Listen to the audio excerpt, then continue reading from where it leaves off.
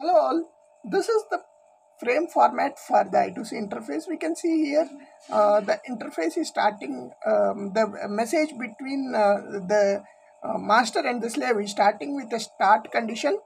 So this is the start condition. Default state of SDA is high, so it goes low, which indicates the start condition, and then there is addressing 7 or 8 bits basically, so that depends on the slave addressing as we talked, right?